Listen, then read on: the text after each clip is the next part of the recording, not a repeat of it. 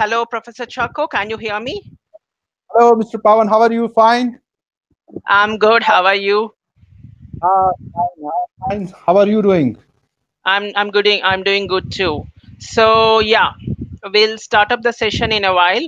And before we starting up the session, I'll just have a brief introduction of Professor Mushtaq Chalkoo to the attendees and participants. Yeah. Coming to Professor Mushtaq Chalkoo, he is felicitated for the innovations in laparoscopy and minimal access surgery with a certificate of honor awarded by Government of Jammu and Kashmir. He enrolled in World's Who is Who, a prestigious publication from United States of America. He is working as additional or associate professor at GMC Srinagar from 22nd October 2017 and working as assistant professor surgery at GMC Srinagar from 2012 to 2007 and worked as permanent lecturer surgery at GMC Srinagar from 2009 to 2012. And he also worked as ad hoc lecturer surgery at GMC Srinagar from 2007 to 2009 and worked in several institutions and universities starting from 1992. Coming to his academic background, he has done with his MBBS from Government Medical College Srinagar from 1988 to 1992 in Kashmir University and MS from Sher-e Kashmir Institute of Medical Science, Srinagar, Kashmir in 1994 to 1997. Fellowships in laparoscopy from SGRH and GEM Hospital, Chennai 2005. And yeah, he is a member of Northern Chapter of Association of Surgeries of India, life member of Association of Surgeons of India, life member of Indian Medical Association, and life member of Indian Association of Gastrointestinal and Endosurgeons, life member of Indian Hernia Society, life member of Association of Minimal Access Surgeons of India, life member of Society of Laparoscopic and Endoscopic Surgeons of India, executive member of Jammu and Kashmir Associations of Surgeons of India, joint secretary and editorial member of JAKASI.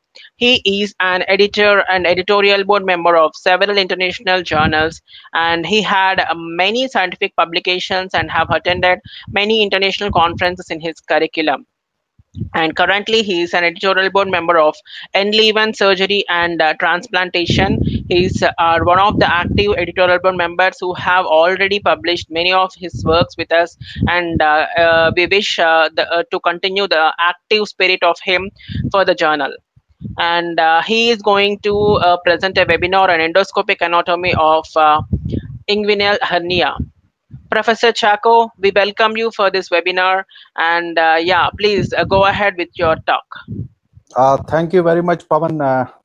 It's an honor to be here and joining this. You have done an extensive introduction of I'm just a student of laparoscopic surgery, and I'm thankful to you for giving me space in this and inviting me for a talk. You know, we are passing through a very bad and a very active time of this COVID. I hope everything moves safe onwards now, and we are now passing through the fasting season. I wish happy Ramzan to everybody. I welcome everybody on board. Yeah, well, you know that we are keeping busy these days by these seminars and webinars online, and this is a good way of getting updated in this time, and we are staying home and staying safe. Thank you once again, and I think I should start without wasting very much time further. I should start my presentation today, and today I think I'm going to talk on something which we surgeons don't give much attention to, but is very important because inguinal hernia as such is an extensive subject, and a lot of research has been over there, and it has lots of newer horizons to be explored. So should I go to my presentation? Should I share my screen? Yes, you can share your screen and start your presentation, Professor. Okay, I have clicked on sharing my screen, so I wanted to can I go to share my presentation? So how should I share my presentation? If you click on share your screen, you will be getting three options. You can click on share, application. If you click on that application and select your PPT, you can show your PPT. Fine.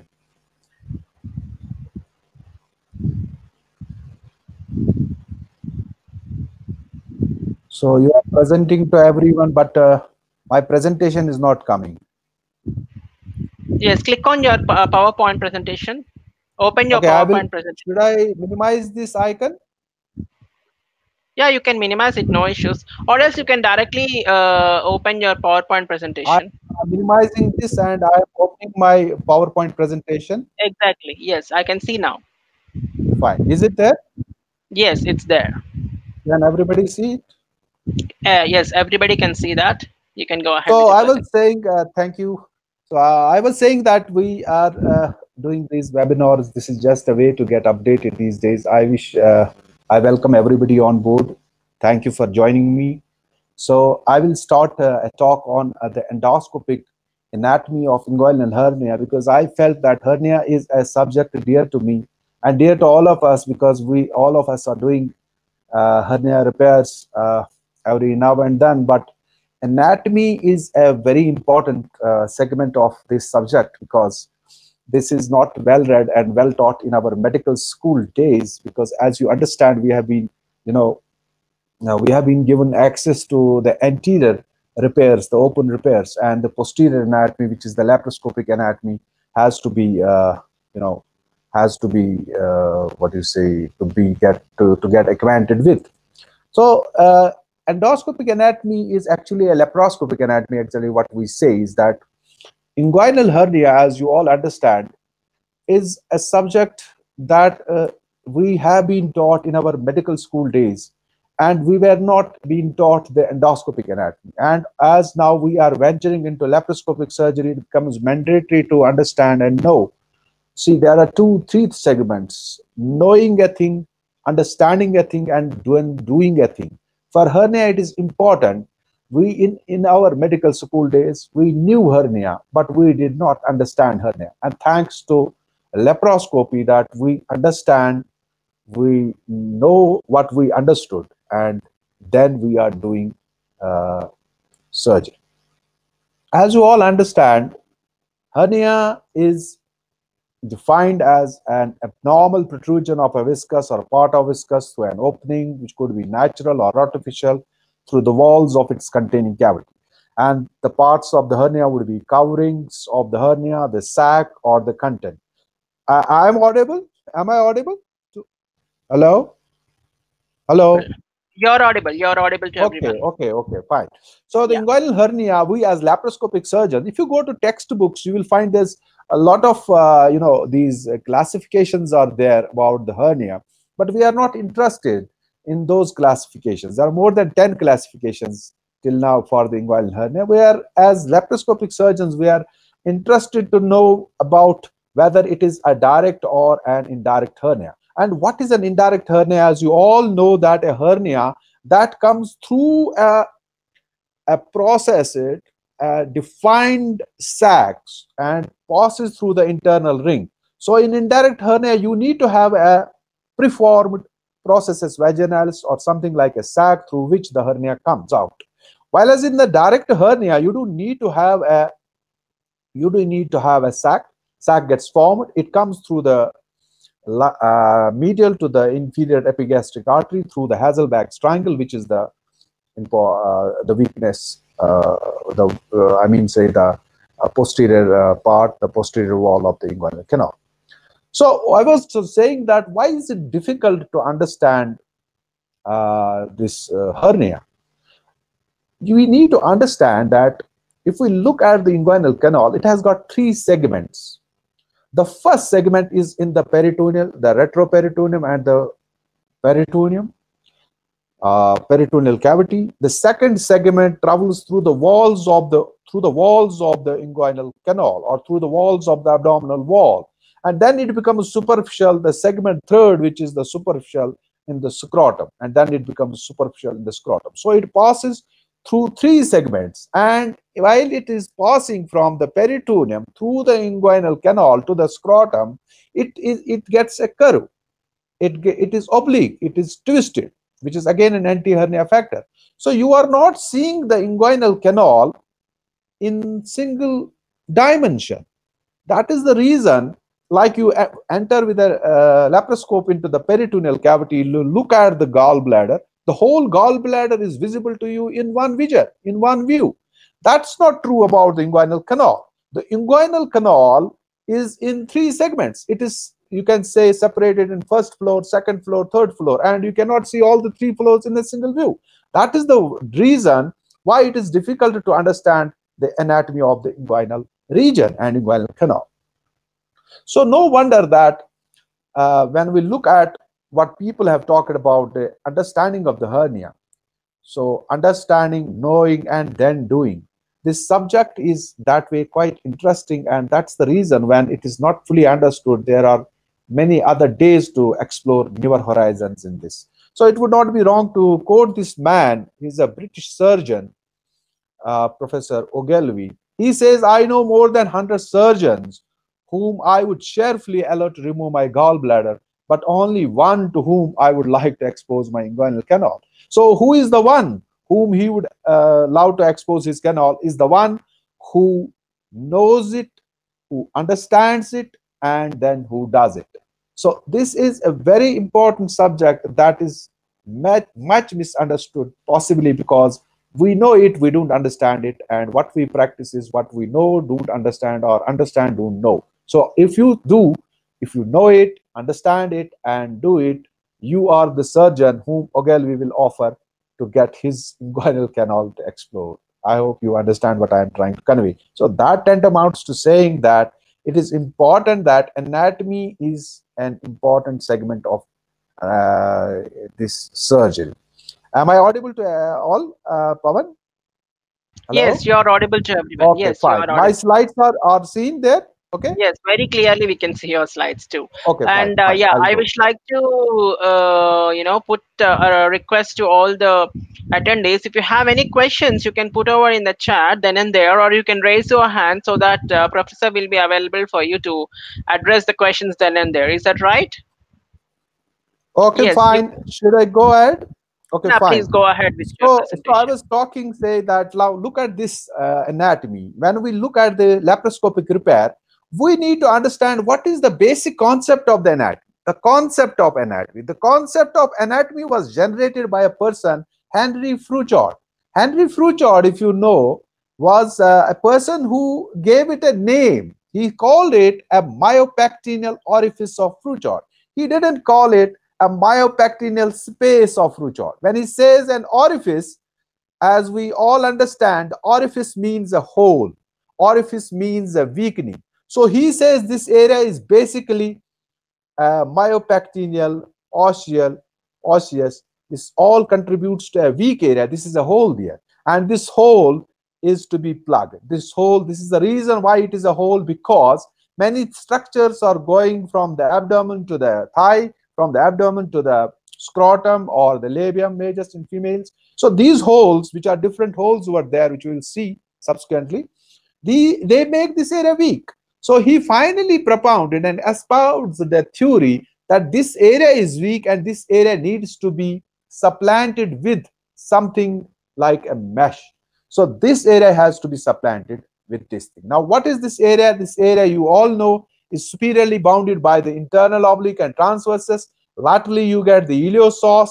Medially, you have the lateral border of the rectus abdominis, and from below, pecten pubis. So we have all of us do these repairs now, the tap repair, the tap repair.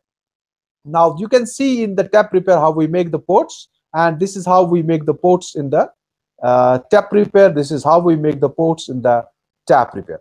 But what is interesting to note is that there is another thing that I wanted to tell you is that this is something very interesting that is happening, that is quite new, that is ETAP. If you see down there, what is ETAP is extended totally extraperitoneal repair. This extended totally extraperitoneal repair is now growing, getting popularized among surgeons, because it is better over the tap, because it has got the triangulation is available, which we'll say when we'll play the video. We will show you how ETAP is different than the TAP. Now you can please pay attention to this picture. I just want you all to please pay attention to this picture. When we enter, we will see with endoscope these things. These folds are very important. If you see, this is the bladder, and this is a fold coming up. The A is umbilicus. This is in the median umbilical ligament. which is raised by obliterated urachus.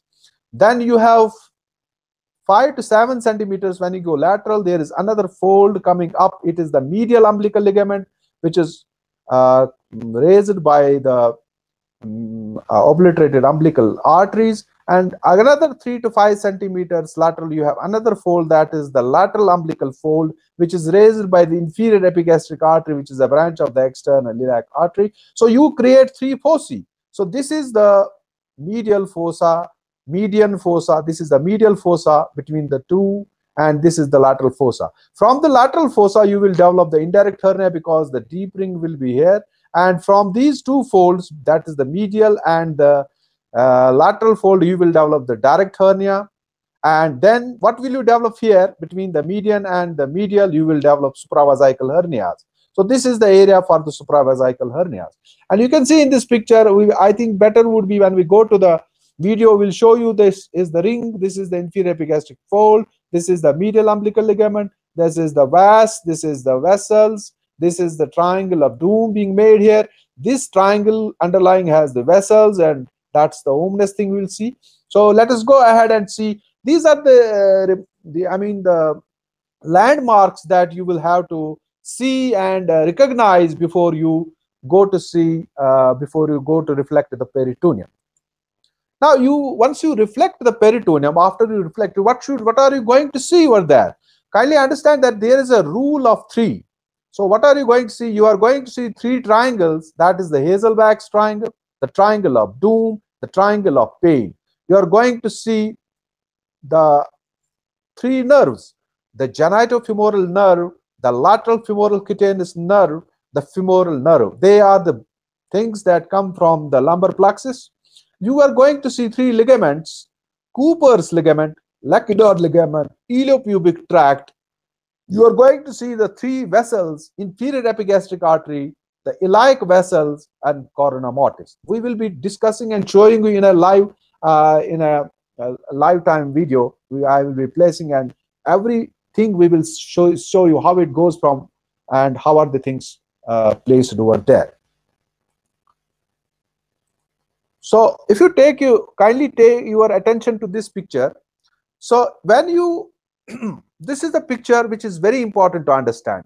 Please pay attention to this picture. What I am showing is that here, this is the pubic symphysis, and if you go 1.25 centimeters lateral, you get an elevation called the pubic tubercle, and from here onwards you get pecten pubes. So you can see this is the muscle that is going up. This is the rectus abdominis muscle, and this is the lateral border of the rectus abdominis muscle. It takes an origin from here. Now from here also there is an expansion of fibrous expansion of a ligament that comes from the pubic tubercle, pecten pubes, and goes like this. It goes towards the anterior superior iliac spine. This is a ligament, this is a tract that's called the iliopubic tract. Kindly see this iliopubic tract. This divides your inguinal region into the superior compartment and the inferior compartment. Now in the superior compartment, you have the lateral border of the rectus abdominis. There is a vessel that will come up from the vessel down there. That is you can see below this iliopubic tract you have something called as a femoral ring or a femoral canal, and this has got 3 compartments. The medialmost compartment is here, the femoral ring. It is contributed superiorly by the iliopubic tract, medially by the lacunar ligament. The lacunar ligament is again an expansion of this. If you see anteriorly from the open repairs, it will be like same thing will be there, but that is inguinal ligament. We don't see here inguinal ligament. We see the sister concern of inguinal ligament, that's iliopubic tract. So the expansions of this will come down to the pecten pubes, and it is called as the lacunar ligament, which forms the medial boundary of the femoral ring. And it has got femoral canal has got 3 compartments. This is the ring, which is the future site for the femoral hernia. Then in the intermediate compartment you have the femoral vein, and then you have the femoral artery, and outside the femoral ring you will have a femoral canal, you will have a femoral nerve. So I hope you can see this picture, and this is the deep ring and this is the superficial ring, and this is your inguinal canal. So once the vessel which forms the inferior epigastric vessel, which is a branch of the external iliac artery. Inferior epigastric artery is a branch of the external iliac artery, and this makes the lateral border of this triangle. So you can see the triangle is formed over here. This is the Hasselbalch's triangle, and this is a weak area where the direct hernia will develop. So that is in this picture we will go to see in the video to see how things look like. Now you need to understand there are many things that you need to be acquainted with. You must be hearing what is the trapezoid of disaster, and what are things like space of Bogros, preperitoneal spaces, space of Retizius. Let us see one by one. Now, and then in this space picture I am taking you, this is the inferior epigastric artery, that is the lateral umbilical ligament, this is the medial umbilical ligament, this is the triangle here, this is the where the direct hernia will develop, and this is the internal spermatic artery going down into the retroperitoneum, and this is the vas which will go down open into the prostatic urethra, and this makes a triangle. From below it will be the peritoneum. This will make it the triangle of doom. Why the triangle is doom triangle? Because underlying are the vessels, the which you have seen in the diagram below, the external iliac artery and external iliac vein. You have to be very sure that you don't tag there, that you do a meticulous dissection over there without injuring them. So lateral to this, another triangle comes out. You can see this triangle which is bounded here by the internal spermatic artery, and laterally it is open. This is the triangle of pain, which you have the nerves which I have talked, the lateral cutaneous femoral nerve of the thigh, the genitofemoral branch of the thigh. You will not see the ilioinguinal or iliohypogastric that we see in the anterior pair. So these nerves are there, and we should never tack anything below the iliopubic tract. That is the importance of knowing the anatomy. Do not tack here in this region, do not tack here, do not tack here, because the iliopubic tract will be going like this. So you have to tack above the iliopubic tract. So the space of Bogros I will show you in the video. The space of Bogros is actually the space that is between the two lamina of the transversalis fascia. We will see it in the next slide. That there is, hello, Pavan, is it audible to all of you? Hello? Yes, Professor, okay, it is clear. fine. We can see, and you're very clearly audible to everyone. Fine. Transversalis fascia. I would like to take a word about this transversalis fascia. Transversalis fascia. Actually, there is a lot of research on the transversalis fascia. When we were school-going, medical school days, we used that. We would understand fascia transversalis as a unilaminar structure, and this transversalis fascia is the main thing around which, if you understand the disposition of the transversalis fascia, you will understand the hernia chapter, I should say 50%.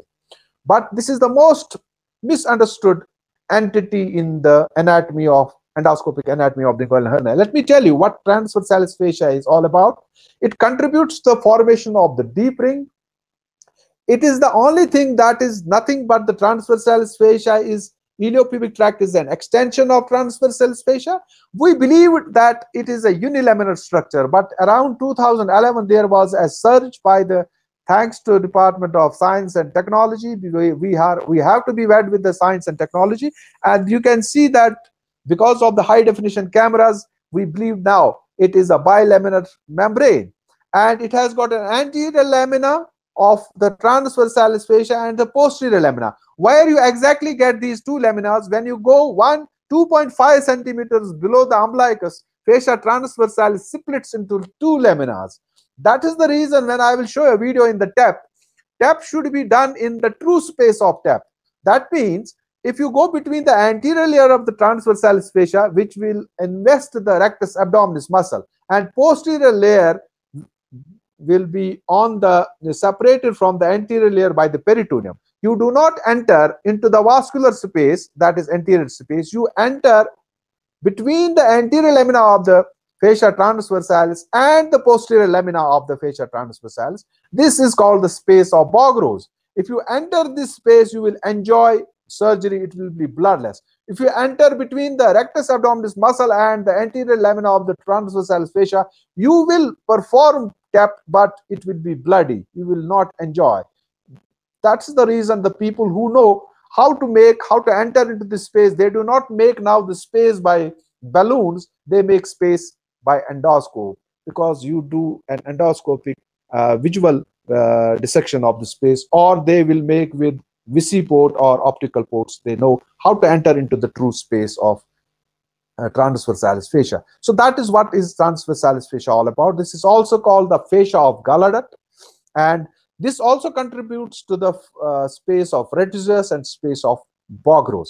Now, there is a word you all must have heard about, but is not properly understood. What exactly is corona mortis? What exactly makes corona mortis? Corona mortis is not in every patient you will have a corona mortis. Kindly understand, you go to this picture. This is an endo view of making you understand the corona mortis. We have seen few patients where we could find this corona mortis. What is corona mortis? You see, this is the pubic arch. This is the pubic symphysis. This is pubic tubercle here. This is the pubic arch. You have a Cooper's ligament here. And then you have, this is the inferior epigastric artery, which makes the lateral umbilical ligament, which we have seen. This is the ring over there, the internal ring, through which the indirect hernia will come. This gives a branch in around 20 to 30%. This gives a branch, the pubic branch, which moves like down inferiorly and crosses the what is called as Cooper's ligament. And you will find that you will have an obturator vessels here, obturator artery and vein here. Obturator artery, that's a branch of the internal iliac artery. So you will have a branch. It will again give a pubic branch. The pubic branch of the obturator artery will be here. You will have an obturator nerve there. Kindly do not dissect in this canal. You will have an Alcock's canal there, in which you have an obturator nerve. So if you injure this, create too much of dissection here, you will injure the obturator nerve. Kindly understand, it lies below this iliopubic or pubic ramus, and there is Alcock's canal and there is obturator nerve. You will get a waddling gait. The patient will come to you in the first week with a waddling gait, and know that if it is so, then you have done the job. You have probably injured the obturator nerve. So you will have a branch from the obturator vessels that will go like a pubic branch, and this will make an anastomosis between the pubic branch of the inferior epigastric and pubic branch of the obturator vessel coming up, and it will cross the Cooper's ligament. This anastomosis is called the what's called as corona mortis. It's called the circle of death. So kindly understand, when you expose the what's called as the Cooper's ligament, there's a fat over it, make it clean so that you will not miss that corona mortis is not there, because the Cooper's ligament, you know all, it's the first place where we fix the mesh. So you should be sure that you don't tack it if corona mortis is over there. You place safely the tacks over there. Avoid the tacking over this. That is very interesting and important to note by this picture which I wanted to convey to you. So you will go to see the these words, as I have said, the triangle of pain. Now, what is the triangle of pain? The triangle of pain comes in the lateral preperitoneal pocket. So you can see the lateral space, lateral to the ring. You will have a space. You will have the nerves coming over there, and these are the lateral femoral cutaneous nerve. This is the branch from the femoral nerve, comes from the lumbar plexus. You have the femoral branch of the genitofemoral nerve. You have the genital branch also. You have the femoral branch. The femoral branch is importantly goes to the thigh, and the genital branch will enter the ring into the canal. So it is the femoral branch that can get injured in tap or tap, and the femoral nerve as such does not get injured, but femoral nerve has another branch, that's the anterior cutaneous branch, that can get injured. And if you tack them in this area, if you use tacks in this area, I don't know, all of us are aware that around 2012 the tap went into bad reputation. The reason was that they said that they are coming with a lot of pain and something like neuralgia paresthetica, because if you are tacking in this area, there is a lot of pain. These patients do come with paresthesias and pain in the anterior half of the the thigh, the medial aspect of the leg, the scrotum. Sometimes they are in agony. If you are causing only the neuropraxia, there is neuropraxia, there will be, or entrapment of nerve, there will be pain. But if you are totally transecting the nerve, there will be numbness. So you have to differentiate. If patient comes with pain, sometimes we have to redo or the surgery and remove these tacks. So it gave a bad name to tap and tap. The reason was because we were making these nerves exposed, trying to show in workshops. But kindly understand, do not make them naked now. Let the some fat stay there and let them sleep. And do not tack over there. This is the area that's called the triangle of pain. And this pain is very gasolgic type, which is called as neuralgia paresthetica. Kindly understand that we do not see iliohypogastric or ilioinguinal, that is L1 or L1-2, which come from the lumbar plexus. We do not see these nerves in this. So I'm opening a video. Kindly stay with this video and kindly understand that I will be trying to show you. I'm going in, doing a tap. See, I'll only show you the anatomical aspects, which is important in this lecture for me. So you can see I have stopped the video. I don't know whether it has stopped. Okay. Have I stopped it? Right. Hello? Hello? You Hello? stopped it now. You stopped it Okay, now. okay. I'm playing again. I have stopped Okay. it again. I'm taking it a little back to show you what actually I want to show you, So please Okay. stay tuned. We'll again starting it. I wanted to show you something. So you can see this is I'm standing on the right side of the, sorry, I'm standing on the left side of the patient, and you can see that we have gone to see. I will just stop it here. Okay, I've stopped it. Please now understand the anatomy, what we have talked. You can see a hole over there. This is the deep ring. So your endoscope is facing to the inguinal region. You can see a fold, this fold, which I was talking. This is the lateral umbilical ligament, and it is raised by inferior epigastric artery. Kindly see, this makes the medial border of this is the left side I am operating. So this is the left side. So this is the ring, and the ring is patulous. If the ring is patulous, it is Gilbert type 1. Though we do not believe in Gilbert classification laparoscopically, but this qualifies at Gilbert type 1 because the things can move into the canal. So kindly understand, this is the inferior epigastric artery, which raises the fold above this is the inferior epigastric fold. Can you see this fold? This is the fold called as the medial umbilical ligament. This is the lateral umbilical ligament. And between the medial and the lateral umbilical ligament, this area is Hazelbeck's triangle. And this triangle is important to understand. I will release the video. Kindly watch now. I will go to the other side and show you on the other side how the anatomy will look like. So move to this side. This is the right side of the patient. Okay, I have stopped. Now I have stopped the video. Please pay attention to this anatomy. This is the right side of the patient. This patient, you can see this is the fold. This is the inferior epigastric artery raising a fold called as the lateral umbilical ligament. You can see here is the deep ring. This side it is patent. I mean, it is not patulous. There's no hernia on this side. You can see a structure coming out like this. This is the interspermatic artery, and another structure coming medially. This is the vasa differentia.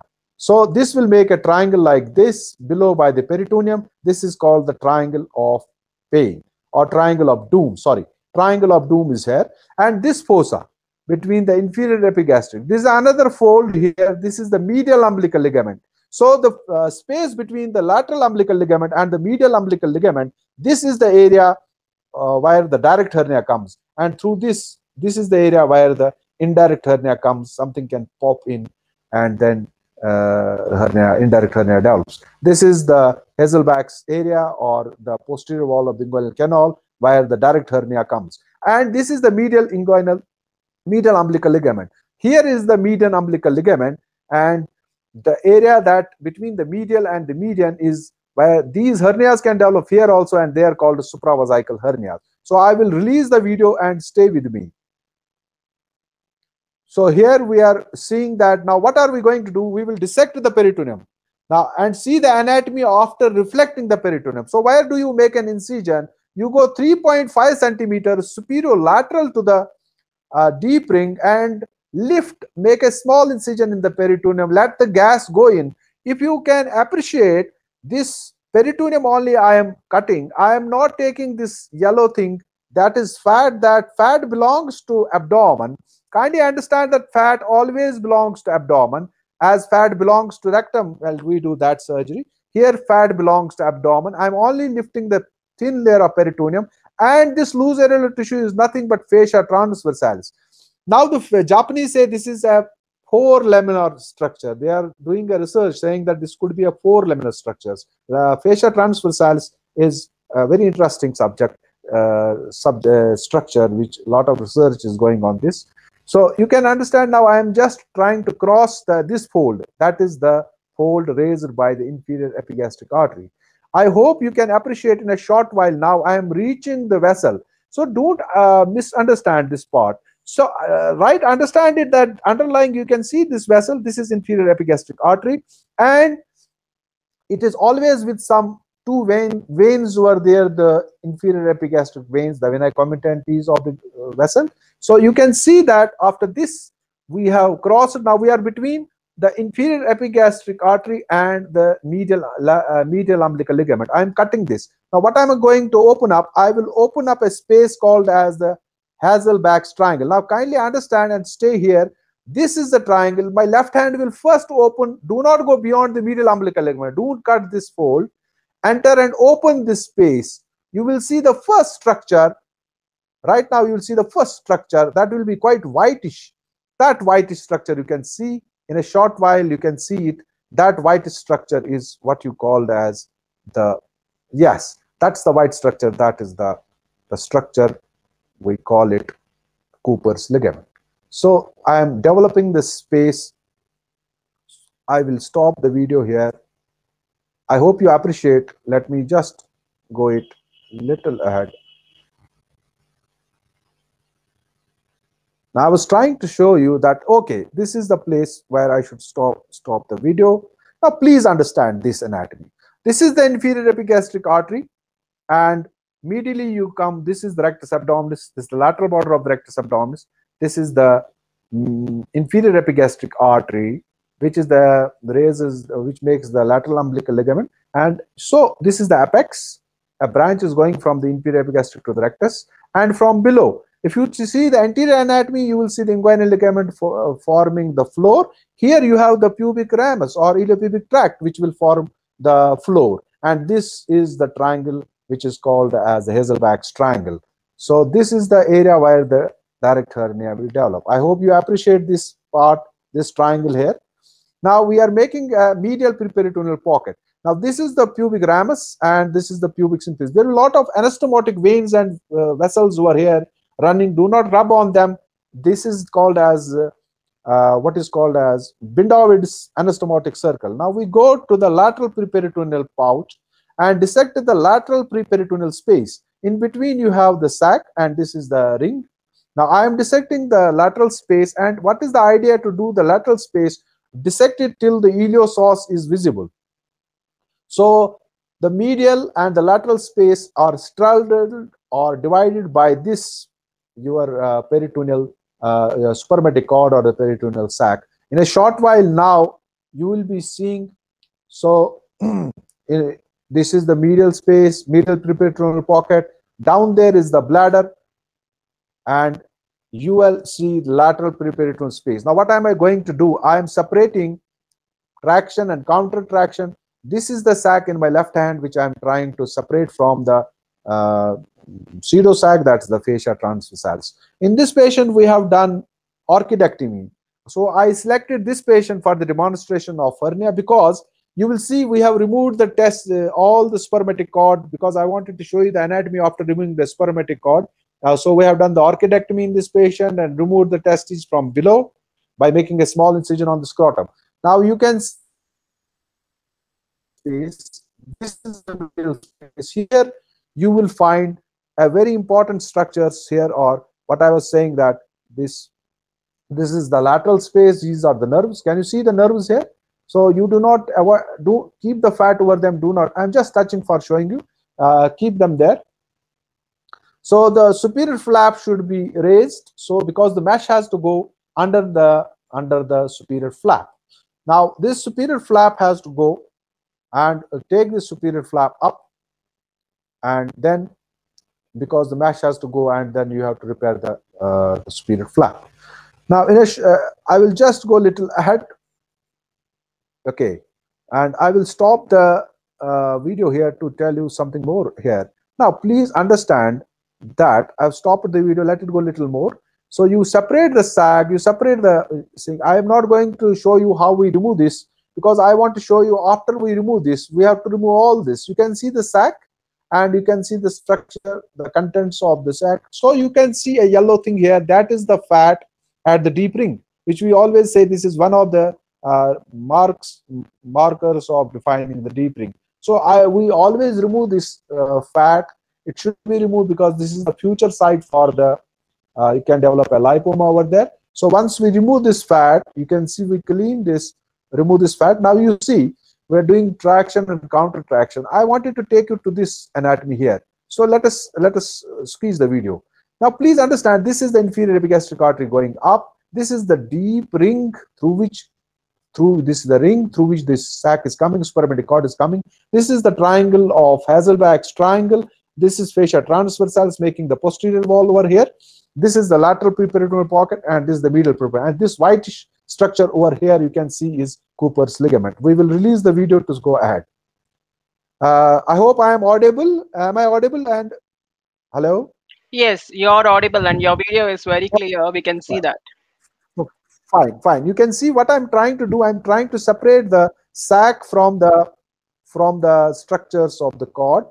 And now I'm not going to show you this. I will go ahead in this video. My aim to show you is that after we lift the sac, underlying are the vessels. So this is the triangle of doom over there, down. So you will see that I will separate the sac from this and lift the whole sac up. Make always sure that you lift it up, because when you are lifting and then dissecting the sac, you have less chances of injuring the vessels there. Here we have ominous things there, that is the external iliac artery, external iliac vein. So we will separate the sac. That part I will just quickly go ahead. So now you can see we are splitting the spermatic cord with the sac, and take the sac on one end, and you will see the vas will come on the other end. This all is sac. This is a big sac in this patient over here.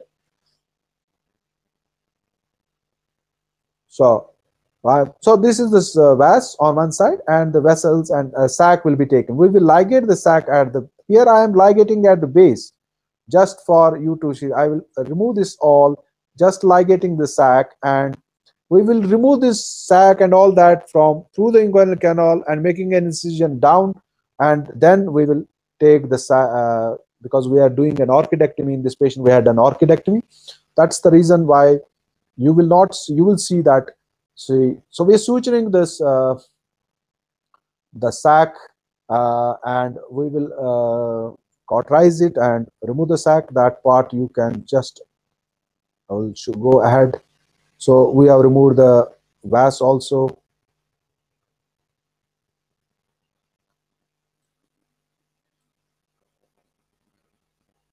Right.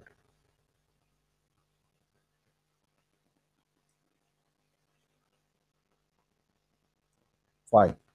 So I'll go ahead to show ahead what is my idea to show you that. So you can see the sac, I am pulling it. This is the ring. You can see I wanted to show you the ring. This is the deep ring, and this is the canal. This is the posterior wall of the canal. This is inferior epigastric artery. This is pubic symphysis, pubic arch. You have puboprostatic ligaments here, down there. Do not fiddle with them, and do not dissect 2 centimeters below the pubic symphysis, because you will have a structure here called the prostate, and you will injure the prostatic capsule. So you can see we are pushing this sac the way we have taken it through the inguinal canal and making an incision there. This is the deep ring there. Okay, we come out. Before putting a mesh, let me take you a little thing. So I will freeze the video here and tell you little more things. So before I put the mesh, let me freeze the video over here, because I want to take a look of how things appear. So I'm pushing the sac down and taking it out along with the testes. So okay, I have just stopped the video. Please pay an attention to this. Can you see this is the pubic symphysis? This is the pubic arch, pubic symphysis, pubic arch, pubic tubercle would be here, and this is the pubic arch. This is the Cooper's ligament. You have the femoral ring here below the inferior epigastric and deep ring. It is 1.25 centimeters below here. You will have the femoral ring where femoral hernia will come. And this is the triangle of, please understand, this is the triangle of Hazelback. This is the rectus abdominis muscle going up. This is the lateral border. This is inferior epigastric. And the base is formed by the iliopubic tract. The iliopubic tract will come from here, from pubic tubercle. It will go like this. It will form the floor of the deep ring and will go like this towards the anterior superior iliac spine. I will release the video. So I will go little up. So you can see this, all the structures. Now why I am showing you this is the ring. This is the deep ring, the inferior epigastric. These are the external iliac vessel here, and this is the dome area. It is beating. You can see the beating vessel over there. And the lateral space would be the triangle of doom. Here, the triangle of pain. We are not going to see them. We have seen them. And here we have, this is how the structures will appear after removing the spermatic cord. Now we are putting a mesh. This is a 2D mesh of from the Covidian possibly, and this is a macroporous mesh, and it is polyester. You can use Prolene. The size recommended, as you know all, it is 16 by 12, and it should cover, the idea is it should cover the whole myopectoral orifice of Fouchard. I'll just go really and see how we fix the mesh. And this mesh is a 2D because it should stay 1/3 down and 2/3 up, and it should cover all myopectoral orifice of Fouchard, which we understand now what exactly we mean by myopectoral. It should plug in all the holes, and mesh should be splayed nicely and properly. There should be no wrinkling in the mesh, and then you can suture. We are using the barbed wire to suture this. 15 centimeter is the best length you should select to suture back this and this, and we complete the procedure. The mesh stays in. Do not make sure that mesh does not curl in, and that's how we go. I will just take you to a procedure, another procedure that has gained a lot of now visibility. This is a procedure we are doing an E-tap. Am I audible, and can everything be seen?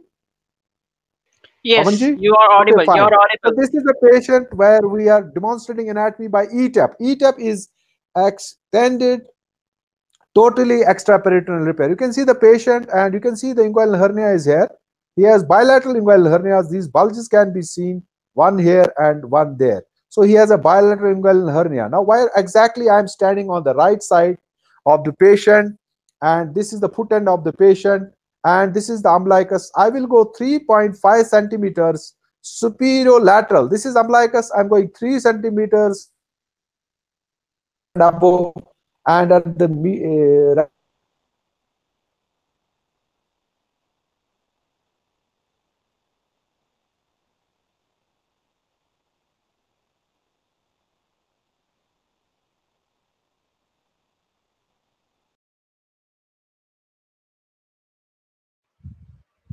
We'll get into the session soon. incisional hernia and the same sting. Yeah, You he's there. can do all procedures like TOR, you can do ETAP, RS, you can do everything by ETAP. That's why it has gained a lot of, the familiar, this reputation. But it needs to be done in a proper way. So what I'm doing is that at this part of the body, you don't have superficial fascia. We are above the umbilicus. So we are splitting by these two small angle detectors. We have cut the skin. You can see the skin is cut and the fat is cut. You have subcutaneous fat. In a short while, what we are doing, we are trying to clear this fat. Try to clear this fat from this, and you will see the whitish structure of that is anterior rectus sheath. So we are trying to clean the fat. You can see this whitish structure. I hope you can appreciate this white structure there. That is anterior rectus sheath. Now, after you see the Professor anterior, Chaco, sorry to interrupt you. You haven't shared your screen. where is Please, my screen? you have stopped sharing it. Click on the share your screen again. Where is that? I don't know. I mean, below you have shared your screen. Share your Uh, screen option. Click on that. I can't see that. I can't see. It's there. Let me. Where is the? No, I can't see that. You have stopped sharing the screen actually. So how In the can I do bottom, that? Can I? How can you In do? the bottom side, there is a share your screen option. You have done till now. Wait, I will stop the video. How should I No, do it? Should I? need not stop the video. Click on Right. share your screen. That's all. Click on where is, because everything is my presentation. Okay. Go to the air meet thing. Pardon? Go to the air meet window. Air meet window. Okay. I don't know where it is. Okay. Click on share your screen. Share your screen. Bottom side. There is a symbol of desktop. You can click on that.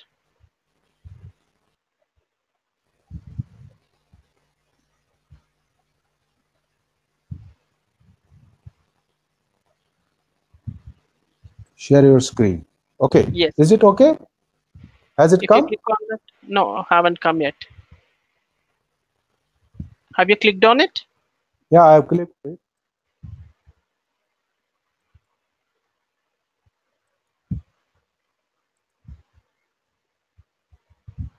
Yeah, now it's there. Okay, I will go back to presentation. Yeah. Yes. Go back to your presentation.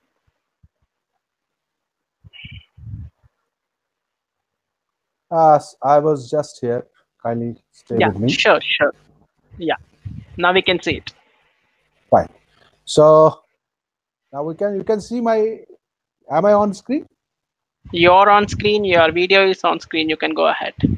Fine. Actually, this was disturbing me. That's why. Okay. Yeah. By I was accidentally you have trying to clicked on show stop you. sharing. Let us go. We were here. I'll take you back. Okay. No, I will. I was here. Okay. Okay. You can see this white structure. Is this again Yes, visible? yes, Fine. yes. So this is the anterior rectus sheath. We are doing an E-tap procedure. So after you see this white, you cut this white. This is anterior rectus sheath. Cut it. So when you cut the anterior rectus sheath, you will find something reddish. That is rectus abdominis. So rectus abdominis will be seen. You cut with a scissor. I hope you appreciate this fleshy fibers, red fibers down there. After cutting the anterior rectus abdominis, you can find this reddish structure. So this is rectus abdominis muscle. Now what are we going to do after this, after cutting the anterior rectus sheath? So you can see, appreciate. I hope you can appreciate this is rectus abdominis. Now we are taking the rectus abdominis to one side and we will see another whitish structure, that is posterior rectus sheath. So posterior rectus sheath, can you see that white structure down there? That the muscle rectus abdominis has been taken to one side and you have seen the posterior rectus sheath. Now I have in the habit of making the space by my index finger. I use quite a bit of my index finger, right index finger. I lubricate it and we place you can see the finger is going retrorectus. So we are making this small space because we do not believe in making spaces by balloons. We make a space. We don't use VisiPorts or optical because they are very costly. We are working with finance constraint. So you see I am making a space by my index finger by just striding on the right and left. Now you can see the rectus sheath, and now we will make a space and put an obturator of the Hassan's trocar. Lubricate it and let it go towards the pubic arch. You can appreciate this is, we are trying to make the retrorectus space. So after the retrorectus space is made, we put 12 mm trocar here and stabilize the 12 mm trocar. I'll just take the video little ahead. Stabilize the trocar. Now we are entering. Okay, you are entered into a space called as the retrorectus space. So this is the space, this is the basis of the E-tap. So what is the idea? Thanks to George Dace, this is his concept that you can enter extra retrorectus space anywhere or extra peritoneal space anywhere from the abdomen. So that is the idea, that you can see that we have entered the retrorectus space and we are going to develop it now telescopically. That is the Phillips technique. Phillips technique is the technique of making the space by telescope. Now you can appreciate, I hope you can appreciate, we are going below the umbilicus and we are entering into the hypogastrum, and since we are doing a bilateral hernia in this patient, you will see that we will create a space, we will do a midline crossover from the what you call as the hypogastric inferior crossover. The crossover can be done from below the umbilicus. Crossover can be done from above the umbilicus. From above the umbilicus, you go through the falciparum ligament, cut the posterior rectus sheath of one side and posterior rectus sheath of the other side, and then communicate. This whole space is basically one. So that is what is the concept of rhizostopa, that you can communicate this retrorectus space into one. So after you make the retrorectus space, I'm putting a needle over here and doing a needle guided 5 mm port. I'm putting so this is the 5 mm port. So we put 2 5 mm ports and do the procedure. This is one 5 mm port. Another 5 mm port will come from the side of umbilicus. You can make it through the umbilicus or below umbilicus or above umbilicus, whatever. So what am I doing? I'm trying to create a space, pushing the posterior rectus sheath down, and this is the rectus abdominis muscle. So we will enter by another 5 mm port here, where this is, if you push the posterior rectus sheath down, you will create a space between the rectus and the posterior rectus sheath. From above, you are pressing with a finger, or we put a needle to see whether we are in this space. So you can put a needle and see whether this needle enters in this space. If it enters in this space, that yes, this is the needle. So you make a needle guided 5 mm port from outside.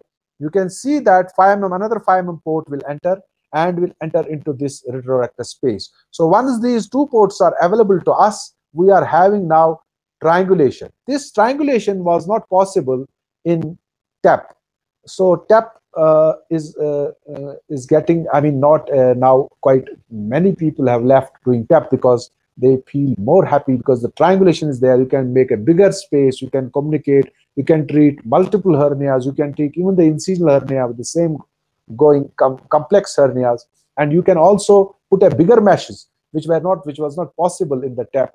And triangulation and suturing can be done because triangulation is available to you, because you can see the triangle makes an angle of laparoscopy 60 degree. So this triangulation is not possible in TEP. That's why TEP is getting a bad reputation. But we keep on doing TEP also. But I think for bilateral hernias, for bigger hernias, but if you have an incisional hernia associated or recurrent hernias, this is the better technique where we go. So we are now going down to see where we are doing a bilateral hernia, so we need to cross over. So I am exactly in the right space, right preperitoneal space.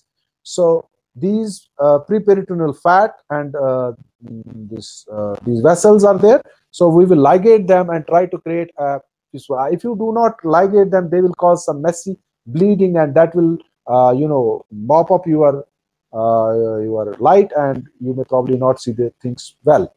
So you can see down there on the right side, this patient, we're trying to develop a space. This patient is having a hernia. He is both hernia on the right side. You will see the direct hernia. I will show you how the direct hernia would come.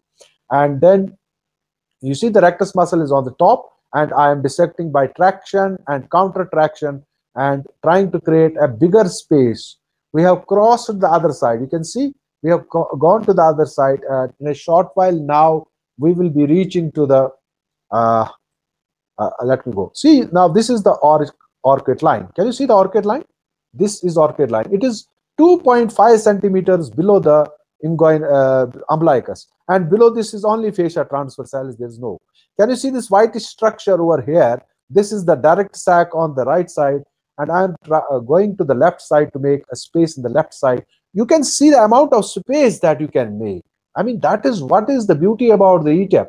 See the amount of space, or how much comfortable you are, and how much dissection can be done. You can go as lateral as iliopsoas on either side and put a big mesh, something like we do in ETEP RS. So I'm dissecting on the other side. Let me go a little faster. So you can see on the other side, now we're trying to dissect on the other side.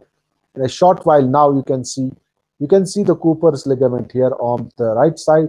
You can see the ring here. You can see the structures of the spermatic cord.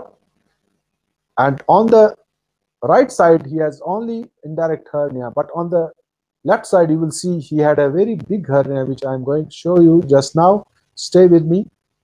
Okay, fine. You can see this is the hernia. Now, how do you call it is a direct hernia? Kindly understand that this is the pubic arch all, and this is a something going up towards the triangle of Hasselbalch's triangle. This was a big hernia, direct hernia coming medial to the inferior epigastric artery. So any hernia that comes medial to the inferior epigastric artery is a direct hernia. You can see it is going, and this all is going up and going up. So you will see that we will be dissecting it. And now this is the indirect part because the ring is here. Now this is the deep ring here, and you can see the deep ring, and these are the structures of the spermatic cord. So this is the indirect hernia here, this side, and this is the direct hernia, this one, which is plugged still up, and we had to struggle a lot to take this contents down. So you here you can see the deep ring, and you can see the structures exiting from the deep ring. Is it audible to all? Is it? Am I audible? Hello? Hello? Yes, you're audible, and the video Oh, we okay, can see fine. also. Okay, you can see. Now Yes, I'm yes, trying you're to. audible. Yeah. Okay, fine. I'm taking this sac down. This is the sac of the direct hernia. This is the sac of the direct hernia. Uh, so fine. So you can see that this hernia, this is the sac. You can see, and it lies. This is the ring. So it lies medial to this. So this becomes a direct hernia, which I have shown that this is Hasselbalch's triangle through which this hernia, direct hernia, has gone up. So this we are pushing the contents down, and in a short while now you will see the contents will come down. Done.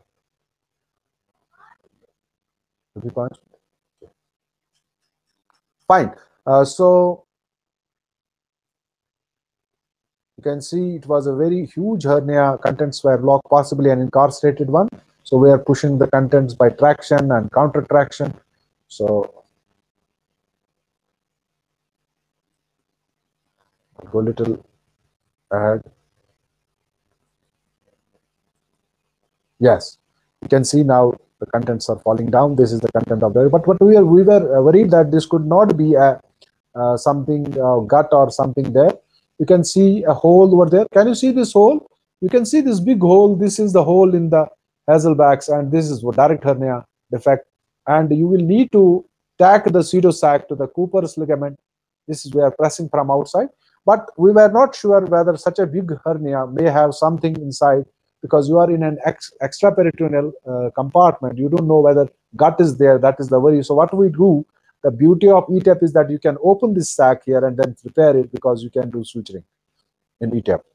So you see, I am opening this sac to see whether gut is not there. We have not handled it.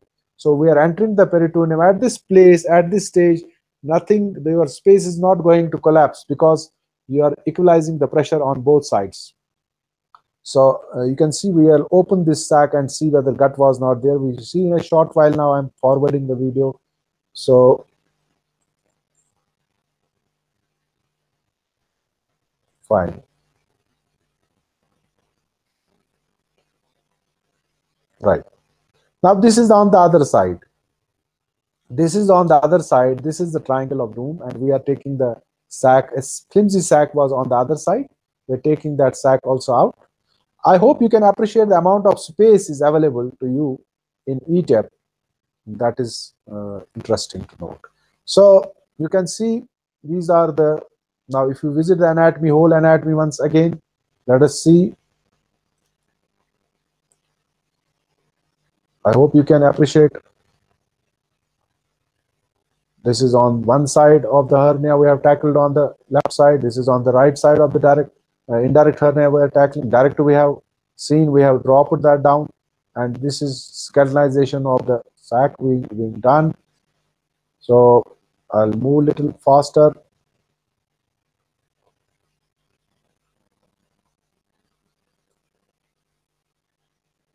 Fine. Now you can see I had said that I will open that direct sac. I have opened it. Now we are suturing that direct sac. See, this is open direct sac here, and we can suture this direct sac also. Now you can see we are suturing, and after looking, peeping into the abdomen. This is abdomen. It was only omental fat over there, nothing more. So we are suturing this defect here. So this defect can be sutured. So after suturing the defect, you can see this defect is sutured.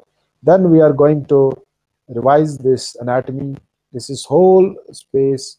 There is some rent here also.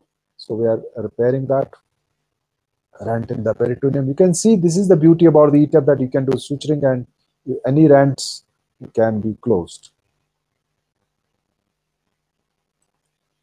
Fine. Now we are putting a mesh. Now in this we are putting a mesh, 3D mesh. This is a 3D mesh, the Proline. This is a heavyweight mesh and it has got a margin. This is marketed by BOD, and you can see this mesh is a three-dimensional mesh because it is contoured to the anatomy or the orientation of the what you call as the inguinal canal. It just has to go and stuck. Even if you don't fix it, no need. And you should cross the midline 3 centimeters by putting two meshes. You have a blue mark there. M is written, means medial. It is for the right side. And another mesh we are going to put on the other side is the another mesh. And we will tag first at the Coopers. And then you can see the other mesh is put and the direct side contents are pushed forwards. Push this mesh down and then release the contents. Now, if you see in a short while, you will see both the meshes are being put, and you can push it down mesh and then fix it. You can see the both the meshes are put and contents will stay on top of this mesh. So this is a 3D mesh, and this is a BOD makes this mesh. It's a little costly, but it is good for such hernias, huge hernias. We have a good experience of using these meshes. So fine. I think I should stop it here because the fasting season is there and it is iftar time. I would say I'm thankful to everybody who has joined me. Just few questions, if there are, I'm ready to answer them. And I would say keep conquering and stay home, stay happy, stay healthy. And thank you everybody for joining me so long and going with me. Thank you very much. Thank you, Pawan. I hope if there are questions, I am ready to answer all of them. Yeah. From attendees, if there are any questions, you can just raise your hand or you can put your question in the chat box so that your questions will be answered then and there. You can either raise your hand so that I can make you access, and you can raise your hand and ask the questions, or you can just put or in the chat box that will be addressed by Dr.Mushtaq Chalkoo. And that was a very informative session, Professor Chalkoo, and yeah, that was a very detailed, and your work is always appreciated because you have done a lot of good work. Yes, and he is current editorial board member for Enliven Archive, Enliven Surgery and Transplantation.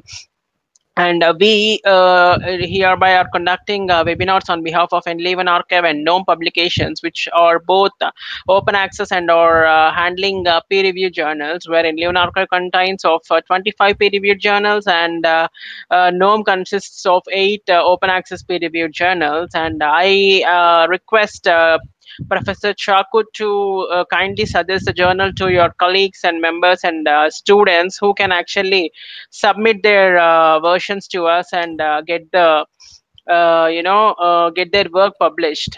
And if you can promote the journal in your circle, and we can go ahead with the successful journey of the journal. Absolutely, absolutely, Pawan. Thank you very much, and thank you for inviting me for this talk. And I'm thankful to everybody who's ever joined us with and stood with me for so long a journey of, I think, 1 hour and more than 15 minutes. And I hope I have done justice with the subject. There is much to learn more about.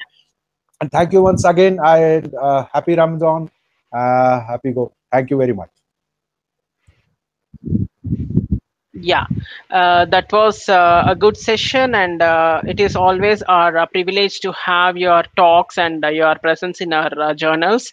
I would like to thank Professor Mushtaq Chalkoo and also all attendees for making this webinar successful. And yeah, as there are no questions, I would like to end the session hereafter. And thanks a lot, Professor Mushtaq Chalkoo, for your time and for your lively presentations. Thank you. Thank you very much. Goodbye. I'm Goodbye. Thank you. I'm ending the session. Thank you. Thank you. Bye.